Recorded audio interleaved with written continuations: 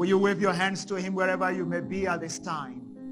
Will you bless him at this time? Just bless him. Just wave your hands to him. Father, we appreciate your presence. We thank you for bringing us to the first half of 2020. And we thank you because we know that you are with us, taking us to the second half of 2020. We know it's time to recharge. It's time to be renewed. It's time to be strengthened in our innermost being, that we may walk in line with your will and your purpose for the second half of 2020. We thank you for all that you have done the first half of 2020. If anything has gone wrong, you are the one that made it possible for all things not to have gone wrong. So we thank you. We thank you for healing us. We thank you for delivering us. We thank you for preserving us. We appreciate you, our Father. We ask that you take all the glory and all the praise. And we ask that you breathe upon your word today. Let it minister grace to every hearer, everyone joining, recharge online, on every location. Let your grace reach them where they are right now. Prosper your word in our lives. Let no one be the same again. Heal, set free, deliver, recharge our spirit, soul, and body. We thank you, Father, and we give you all the glory and all the praise in the precious name of the Lord Jesus. Can I hear you believing amen? Wherever you are hearing the sound of my voice, will you say an amen? Type it in, say it, tell somebody beside you, go to the chat and just type it in. Let the Lord know that you're present at Recharge 2020. Praise God. I bring great greetings from my wife, our kids, and the entire leadership of and members of the Elevation Church. And I want to celebrate with my friends, Pastors Bimbo and Yemi David. Thank you for all you do to be a blessing to the body of Christ and the leadership of Global Impact Church, and all you do around the world and all you've done all through this season. We celebrate you. We celebrate the grace of God on your life, and we believe that God who started a good work in you, it will perfect it in the name of the Lord Jesus. Now it's time to recharge. I need you to know, Global Impact, that God is not through with you yet. There's much more that he wants to do. This is the time to pioneer new things. This is the time to break new grounds. And we need that recharging for us to be able to move ahead and surge ahead into what God has in mind for this season. And God has put a word in my heart that I'd love to share with you today. Again, I want to encourage everyone joining this service right now for you to take distractions away from you and arrange yourself properly with rapt attention to hear the word of God and be blessed today in the name of the Lord Jesus.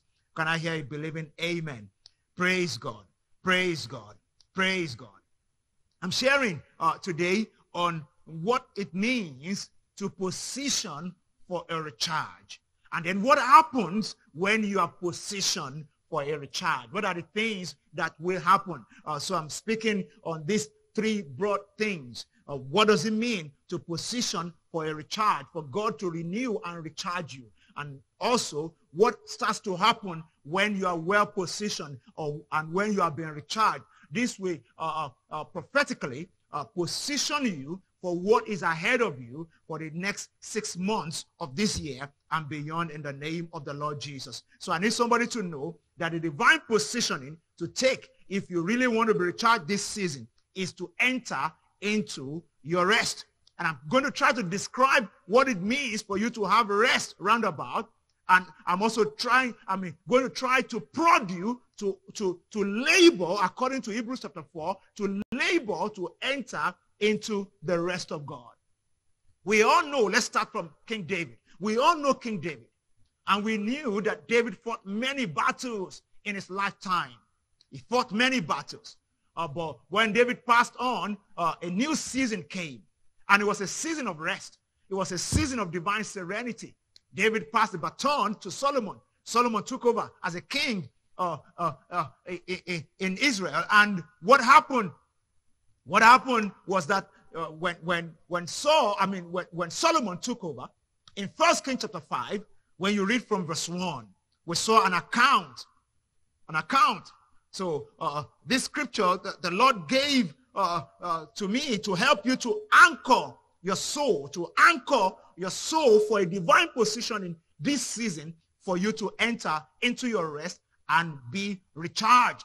It's a powerful season that many of us may be agitated, unprecedented novel COVID-19 pandemic, the disease and all that, many things are shutting down around us. The whole world has been brought down to our knees. And I needed to understand that God is still in control of everything that is happening around us, and he has a plan for you. He has a plan for me.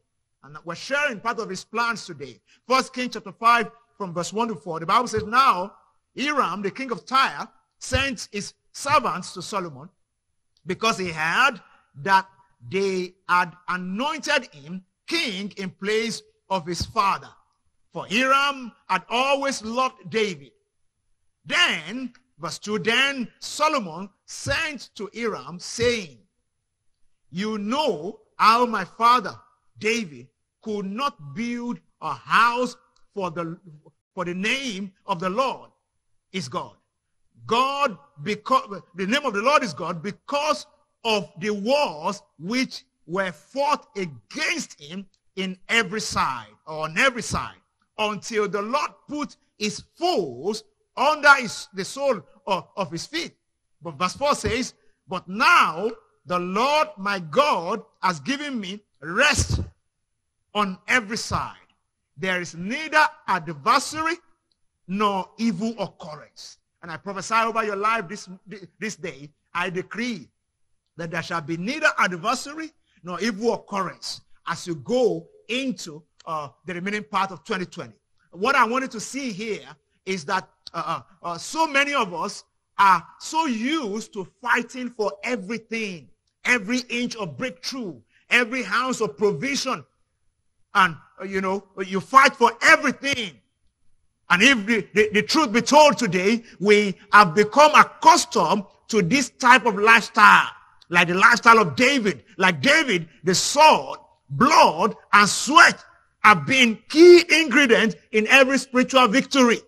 And I need to understand that not every spiritual victory demands sword, blood, sweat, and all those things. Because there's a new wave of grace and of favor that is coming upon your life this season. And I needed to understand that God is calling you to enter into your rest. That's the place of recharge. It's when we enter into our rest that God recharges us, spirit, soul, and body. Glory be to Jesus. So, you shouldn't get used to sweat, blood, and sword for every miracle, for every breakthrough, for every victory. What if I told you that this is about to change this season? Will you believe me? If somebody is here listening to me right now, will you believe me that God is about to bring you into a new season? It's called the season of rest, where there shall be neither adversary nor evil occurrences. Can you say a better amen, somebody? Glory be to Jesus. God is about to give you rest on every side. God is about to change the season of somebody's life, and you need to cooperate with God. So if you're used to striving for everything, it's difficult sometimes to imagine that life can be filled with unprecedented breakthroughs without the pain and the drum beats of war. Because for somebody listening to me today, you're so used to the drum beat of war. At every instance, you want to give it to somebody. You want to cut down somebody. You want to, I know we have authority in Christ, but it's not for any fly. It's not for anything at all. You don't have to live in strife, in animosity, fighting for every ounce of provision, fighting for every inch of breakthrough. That's coming to an end in your life this season in the name of the Lord Jesus. Glory be to Jesus. So Solomon said, my reign and my life has been characterized differently. God looked at David. He said, your hand is too full of blood. You can't build a house for me. Yeah, you can't build a house for me. Your hand is too full of blood. You are always fighting. I know you have been winning. And you are a man after my own heart. But God said, no, but you are not going to build a house for me. Because this hand is too full of blood. And that's the way some Christians are. We just love to quarrel. Love to break down. We don't build, we break down. David broke down many things. He fought Goliath. He did this and that. But he didn't really build anything that is a legacy or monument or memorial that we can account for. Glory be to Jesus. God said, leave that for somebody that is coming with a new season, a season of rest, where according to 1 Kings chapter 5 and verse number 4, there shall be neither. Said God, Solomon said there, but now the Lord my God has given me rest on every side. There's neither adversary nor evil occurrence. I say it again, that as we go into the second half of 2020, there shall be neither adversary nor evil occurrence. Enjoy rest on every side in the name of Jesus. Can I buttress that one more time so that somebody can understand what I'm talking about? I'm not talking about the fact that you will not sweat at all. I'm saying that God will bless your labor so much, it will not look like you labored. No, you labored, but it will not look like you labored. Because an end has come to fruitless labor in your life in the name of the Lord Jesus. And the way to key into that is to enter into your rest. We labor from the standpoint of rest. Even when I release my faith for the things that God wants to do in my life, I don't release my faith out of agitation or fretting or anxiety. I release my faith from the standpoint of rest. Because in Hebrews chapter 4, that the Bible says that those who have believed, they have entered into their rest. You need to believe, and then you enter into his rest. Isaiah 53 from verse number 1, it said, who has believed our report, unto whom the hand of God is being released. Who has believed our report, unto whom the hand of God is being released. You need to believe the report of the Lord, then you see the hand of God. You see the hand of God, Isaiah 53 and verse 1. And Hebrews chapter 4 and verse 3 that I was talking about, can you put that on the screen for me? Hebrews chapter 4 and verse number 3, he said, for we who have believed do enter that rest. As he has said, so I saw in my wrath, they shall not enter my rest, although the works were finished from the foundation of the earth. Yeah. He said the works were finished before the foundation of the earth, but they will not enter it because they did not believe. Look at verse 4 there. He said, for he spoke in a certain place on the seventh day in this way. He said on the seventh day in this way, God rested on the seventh day from all his labor. God rested from all his labor. Man was created for God's rest. If you want to be recharged, you need to learn to enter into your rest. God worked for 6 days and rested on the seventh. And by the time on the sixth day, before he ended, he created man. Man's first complete day was the day of God's rest. We were created into God's Sabbath. This is a season that God is bringing the whole world on their knees, demanding a Sabbath from us, for us to rest. And if you choose to still live in anxiety and fear and fretting, you may miss out of what God is doing this season. Ladies and gentlemen, if you really want to recharge this season, you must consciously labor to enter into God's rest. Labor to enter into God's rest. To know in your knower that the works were finished before the foundation of the earth. To keep reminding yourself that the works were finished before the foundation of the earth. And that our God is a God of times and seasons. And there are things he wants to do in your life this season. And all he wants is just for you to align. Enter your rest. Enter your rest. If there's a person listening to me right now and you are single or married, remember, the key to entering into your marital destiny is to enter into your rest. God put Adam to sleep in the book of Genesis there. Put Adam to sleep. And it was while Adam was sleeping, his wife was being constructed. Glory be to Jesus. It's in the place of rest that we fulfill our marital destiny. When you enter into your rest in God, you are not sleeping and waking up agitating. Who is going to marry me? Where's my husband? Or where's my wife? As you have come to recharge this season, allow God to recharge you fully. Enter into your rest. Let God do what only he can do. The Bible says that he that watches over us, he never sleeps, he never slumbers. So if he does not sleep, he doesn't slumber. He wants you to sleep and enter into your rest when you're supposed to be resting. So that you can allow him do the things that he wants to do in your life. Many people are spoiling the work of God in their lives by being hyperactive when God says, I want to speak to you. I want to guide you. I want to direct you. But I need to enter your rest, position for a recharge. By the time I finish with you, nobody will recognize you again. Your life will take a 180-degree turn in a different direction because there's something that I want to do in your life this season. Say amen, somebody. Say better amen, somebody. There's something that God is doing in your life this season. It demands that you enter into the fullness of your rest. That's how God is going to construct a future, a life partner for somebody. Construct a new business for somebody. Construct a new idea that will sink into your mind and into your soul and bring you into the limelight and become a leader in our world today. It's in the secret place, in the place of entering your rest and doing away with all the struggles and all the fear and all the anxiety. In Genesis 26 there, you see another man that literally operated from the place of rest. His name is Isaac.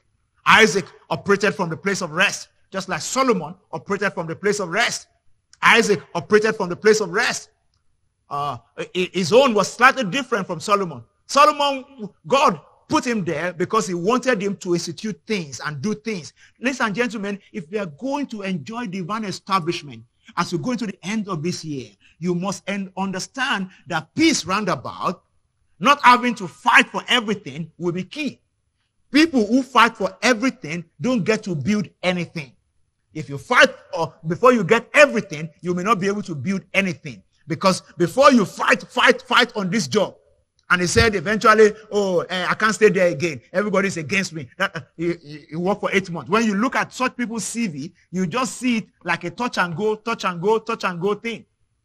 But people, it's time for us to enjoy divine establishment. God wants to plant you in an industry, plant you on your mountain of influence, and give you favor and peace there until you build and you are built up and you are established in what God has called you to.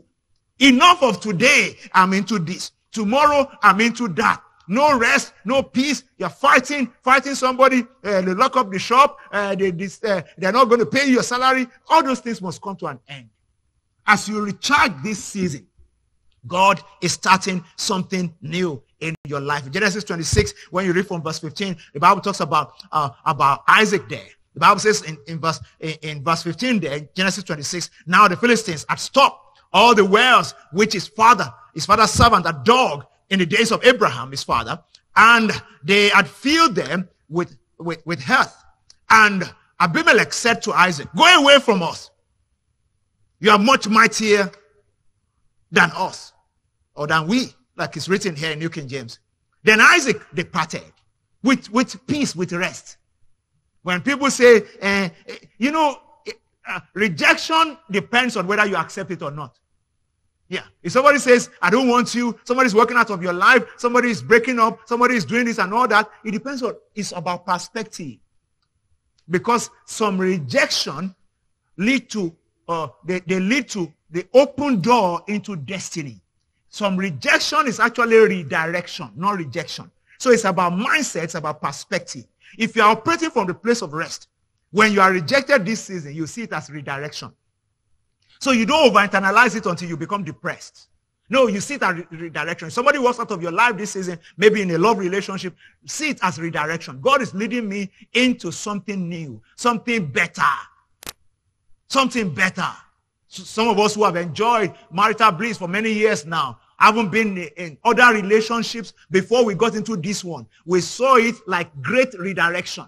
I'm forever grateful to God that he made me marry my wife and not one or two other people that I dated before, because it's redirection. Then, somebody walked out of my life before. I thought it was rejection. I didn't know it was redirection. Glory be to Jesus. It's not rejection, it's redirection. God is ordering your steps. I am the Lord God, your Redeemer, the one who teaches you to profit and leads you in the way that you ought to go. God is leading you in the way that you ought to go. And you need to understand that and take it as your word from God today. You are not rejected, you are redirected. Say amen, somebody. And say it after me. Say, I'm not rejected. I've been redirected. I've been redirected. My God will redirect you this season. in the name of the Lord Jesus. So let nothing break your heart. Isaac was redirected. Abimelech said, no, go away from us. We don't want you here. You are mightier than we. And Isaac departed from there and pitched his tent in the valley of Gerar and dwelt there. And Isaac dug again the well of water, which they had dug in the days of Abraham, his father, for the Philistines had stopped them up after the death of Abraham. So these Philistines were after Abraham's livelihood, just spoiling all the work that he has done. But God was leading Isaac to those old places. And then he would dig the well again. You know, the Bible says the Philistines had stopped it after the death of Abraham. He called them by the names which his father had called them. Isaac's servant also dug in the valley and found a well of running water. Not just water that you have to be pulling up. Spring that was flowing on their own, because it was redirection. He didn't take it as rejection, so he moved to another place, and in this place he found something better. You will find something better. As you go into this year, you may have lost a job, but I tell you it's redirection. In the place of rest and recharge, God will open your eyes to see that this is redirection. And as you take it as redirection, it will lead you. As you trust him, as you enter into your rest, like Isaac here, it will lead you into another place. And what you will find will be better. Better salary, better business, greater ideas. In the name of the Lord Jesus. Say amen, somebody, if you believe that. Hallelujah. Better, something better. This place is running water there. But the Bible says the headsman of Gerar quarreled with him, with Isaac's headman, saying, this water is ours. Because Isaac was operating from the place of rest, what did he do? He just moved on. He just moved on again. I am a blessed man. I can't just be fighting with sword all the time. You know, I need to enter into my rest and allow God to fight my battles. But I'm not going to stay still, because I'm going to do something else. I'm going to allow him to redirect me, and I'm going to do something else. The problem with many Christians is that when we encounter an adversary, is that we allow the adversary to break our heart to the point where we think God is no longer faithful, or we stop fighting in the spirit and start fighting in the flesh, saying things that we're not supposed to say, behaving as if we're not Christians. Yet, if you're a Christian, even when you encounter an adversary, when there's a quarreling, an enmity, you ask yourself, what will Jesus do? Because you behave like Jesus. Jesus was on the cross and he said, Lord, he said, forgive them, for they don't know what they do. Forgive them because they don't know what they do. You operate from the standpoint of rest. Jesus knew that his next appointment from that cross was the right hand of the Father. So if you know that your next move, your next level is the right hand of the Father, will you be fighting with ordinary human beings who know nothing? Because the Bible says, if they knew, they would not have crucified the King of Glory. The people fighting you right now, if they knew that you are a covenant child of God, that the blessing of Abraham is upon your life, they won't bother. Because everything they do to you, they are pushing you further into the blessing, pushing you further into what God wants to do this season. But you need to know it, even if they don't know it. It's a tragedy if they don't know and you don't know. That's a tragedy. You need to know it, even if they don't know it. So that as they're doing what they are doing, you know you are moving with the speed of the Holy Ghost into your next level. So you are filled with joy, operating from the standpoint of rest. Say amen, somebody. Yeah, you're filled with joy. You're operating from the standpoint of rest. So you are unperturbed. You are unmoved by all the things going on around you. I've come with this word for somebody here at Recharge 2020. I want you to know that my God is moving you to your place of rest. That's the place of recharge. That's when we connect, where we connect with God vitally and allow him to fight our battles. We hold our peace. We stay in the place of our authority. We don't mess the grace of God up. And we allow him to do what he wants to do. Don't fight for a husband. Yeah. It's God that gives a husband. The scripture says, assets and riches are from the Father, but a good wife is from the Lord. Don't fight for anything that God cannot give you. What you fight to get, you keep fighting to retain. What God gives you, it's the one that supplies the grace to retain it. Are you still with me today? Glory be to Jesus. Isaac understood this as a walk from the place of rest. So everywhere that they quarreled, the Bible says in that place, they said the water is ours. So he called the name of the place Isaac because they quarreled with him. He just said, these people are too quarrelsome. Let me move somewhere else. Then they dug another well according to divine redirection. He didn't take it as rejection. He took it as redirection. He dug another well. And from there, like the scripture says, he dug another well. They quarreled over that one again. He called it Sitna. Called that place Sitna, which means enmity. Enmity. And he moved from there and dug another well. And they quarreled over that again. So he called, the Bible says, and they did not quarrel over that, sorry. They didn't quarrel over that. And that's how God brought him to Rehoboth. That's where I'm going. God is bringing somebody to Rehoboth this season. God is bringing you to Rehoboth. What's the meaning of Rehoboth? Rehoboth means a place of space. Rehoboth means open space or spaciousness. Open space or spaciousness. That's where God is bringing you this season. As you enter into your rest, my God is bringing you to Rehoboth. Say amen, somebody. The scripture says there that God brought him to Rehoboth. He said he called that place Rehoboth because he said, for now the Lord has made room for us and we shall be fruitful in the land. I prophesy over somebody here today, the next 6 months of this year, enjoy unprecedented fruitfulness in the name of the Lord Jesus. My God is making room for you. You also need to make room for him. You need to make room for him. You need to make room for him. You need to make room for him in your heart. You need to make room for him on your mind. You need to allow God to take his place in your life. As you make room for him this season, there's a need to make room for God. To make room for God this season because he wants to do something new in your life. As you enter into your rest, God is going to start to show you the different ways and the different areas where he wants you to make room for him in your life. And that brings me to the story, an important story of the man called Obed-Edom in the Old Testament. 2 Samuel chapter 6, when you read verse 10 and down to 12, the Bible spoke about a man who had a space in his life for God, for the ark of God. See, when you step into your rest, like I said, God is going to start to reveal to you where you need to make more room for him. Obed-Edom here in 2 Samuel chapter 6, when you read from verse 10, the Bible says, so David would not move the ark of the Lord with him into the city of David. He was afraid. He was living in fear and all that. He didn't create space for the ark of God in the city of David. Well, the Bible says, but David took it aside into the house of Obed-Edom, the Gittites. The ark of the Lord remained in the house of Obed-Edom, the Gittite, 3 months. And the Lord blessed Obed-Edom and all his household. To the end that when David, now the Bible says it was told to David, saying that the Lord has blessed the house of Obed-Edom and all that belongs to him because of the ark of God. So David went and brought, now David changed his mind. Yeah. May you be like David this season. You will make room for God in your heart. All the things, on your mind, the worry, the thoughts, the anxiety, the fretting, they need to go. As you go into the next 6 months, travel light.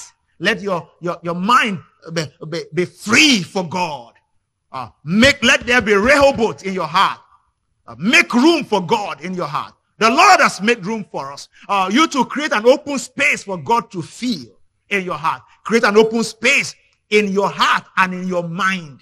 It's possible for the mind of a man to be cluttered. It's possible for the heart of a man to also be cluttered. There are matters of the mind and there are matters of the heart. Matters of the mind and matters of the heart. How do I mean?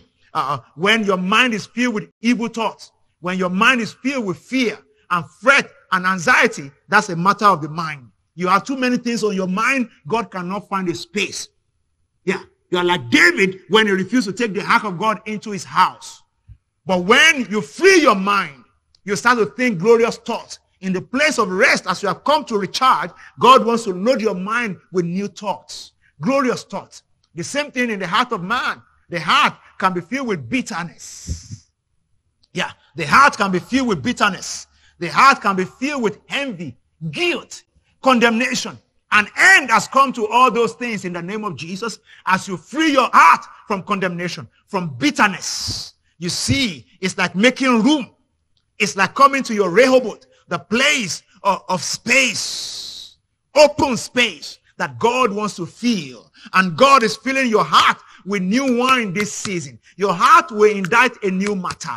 In the name of Jesus, I decree that the whole of joy is coming over you this season. In the name of the Lord Jesus, God is filling your heart afresh. That should be the prayer of your heart this season. Lord, help me to make room for you. Help me to make room for you. Because when we make room for God in our heart, God has a way of filling it. He has a way of filling it. And I speak prophetically to somebody here today. An end has come to the hold of bitterness in your life. Let go of that man. Let go of that money. Let go of that business, because something new is coming from heaven to you. And until you let go of the past and create a necessary ending to the things that hold you down, God may not be able to do what he wants to do in this new season. He said, remember not the former things and the things of old. And for somebody here today, prophetically I speak to you, that may be a person. That may be some money that somebody has held down, that you are literally cursing the person because of that money right now.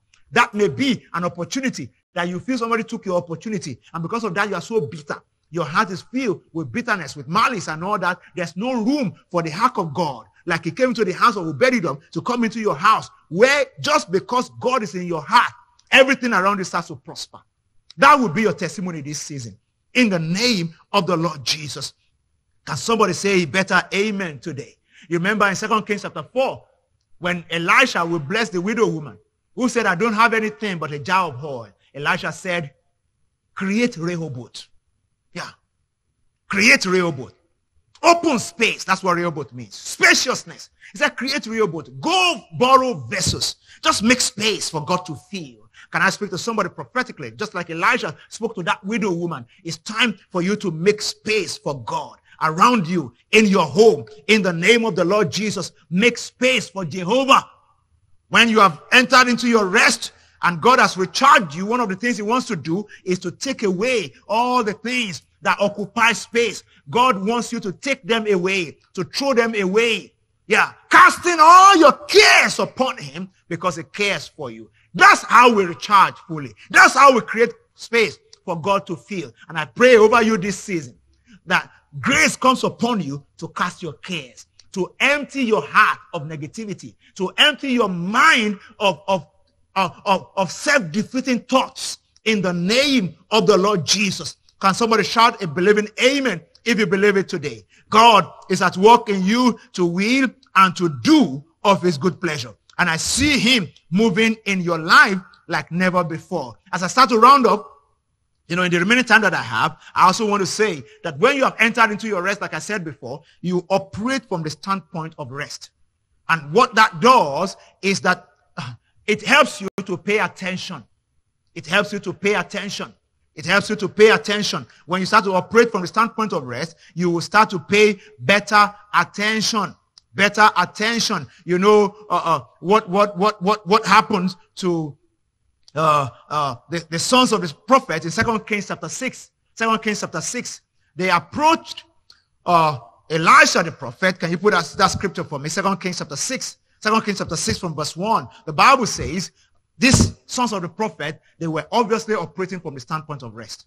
They consciously brought God into everything around them, just like I've described about Isaac, about Obed-Edom. These sons of the prophet, 2 Kings chapter 6 from verse 1, they said, the Bible says, the sons of the prophet said to Elisha, see now, the place where we dwell with you is too small for us. They wanted space. We're still talking about space. They wanted space.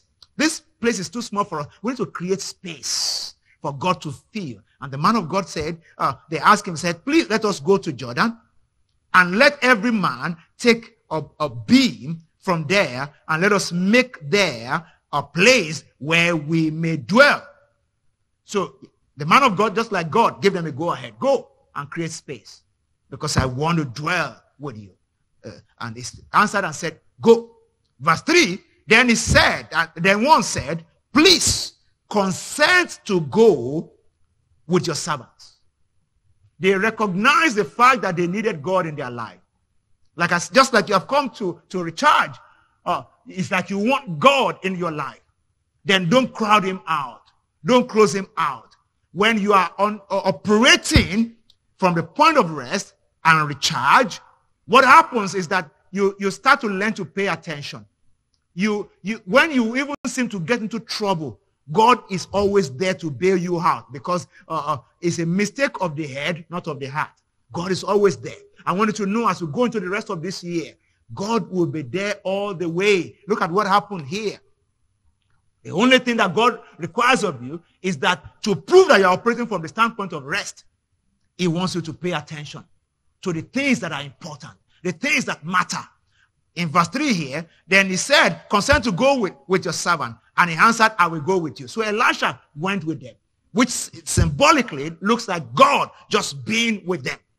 And verse 4, so he went with them, and when they came to the Jordan, they cut down trees. Verse 5, but as one was cutting down a tree, the iron fell. The iron axe head fell into the water. And he cried out and said, alas, master, for it was borrowed. Maybe somebody's listening to me right now, watching Recharge with us today, and is saying, oh, I've lost so much in the last half of 2020. Can I speak into your life prophetically today? That which you have been lost shall be found this season. As you go into the next 6 months, you're going to walk into unprecedented divine provision, unprecedented restoration. Can I get a better amen to that? Unprecedented restoration in the name of the Lord Jesus. But one thing that God is asking of you this season is that you pay attention. Pay attention to details. Pay attention to what matters. Because when this guy cried out, alas, master, it was borrowed. Oh, I'm going to be indebted. Oh, this is happening in my business. The Bible says, so the man of God said, where did it fall? And that's the question I want to ask somebody today, or what I want you to pay attention to. That as you go into the next half, recharged from this place, one of the things that should happen to you after you have been recharged is grace to pay attention to instruction and to details. Where did it fall? And it showed him the place. One of the sons of the prophet who was using the axe knew where the axe head fell. And because of that, the prophet could cut a tree. The Bible says, so he cut off a stick and threw it in that place. And the tree he threw there, the stick he threw there, made the iron to float. That's a miracle, because you threw a stick, then the iron that has sunk started to float. But you can imagine when the prophet asked the son of the prophet to say, where did it fall? And say, I don't know. I'm sure the prophet may have said, well, I'm not sure I can help you, because the idea God gave me now is to put a stick in the place where it fell. Ladies and gentlemen, I want you to understand, God wants you to pay attention to the things that matter. Prioritize your life as you go into the second half of 2020. Prioritize your life. When you operate from the standpoint of rest and recharge, you start to realize that God will be prompting you, showing you things, helping you to prioritize your life and to pay attention to the things that matter. May that grace come upon you this season.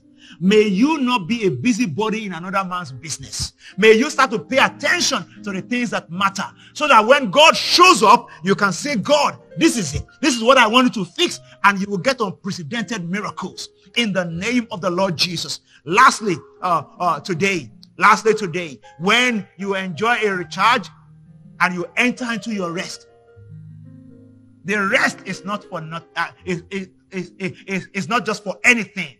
It's not for nothing. The rest is not just for nothing.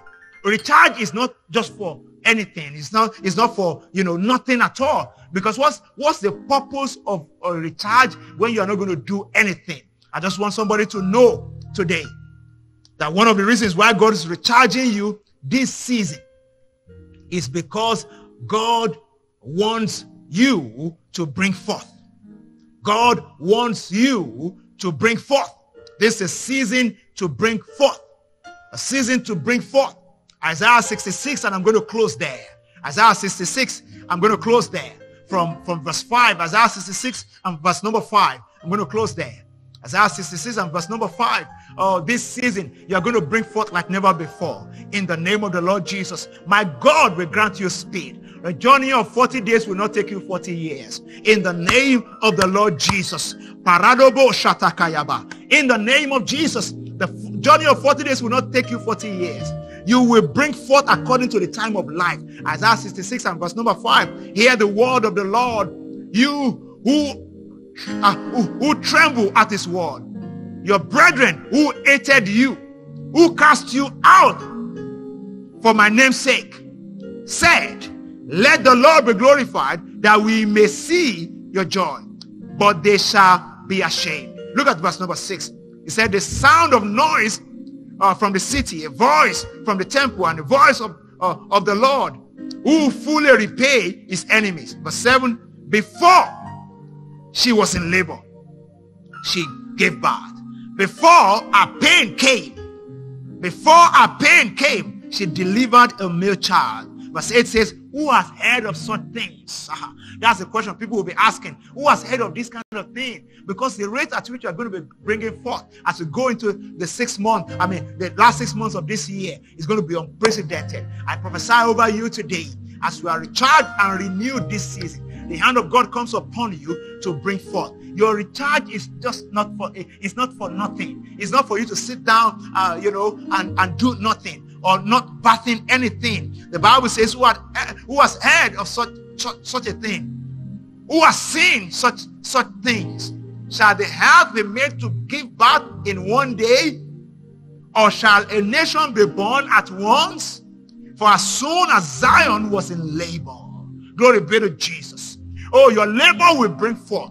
There shall be no empty labor in your life again. There shall be no protracted labor again. As soon as Zion was in labor, she gave birth to her children. May your labor result into unprecedented fruitfulness in the name of Jesus. That's the end game for recharge.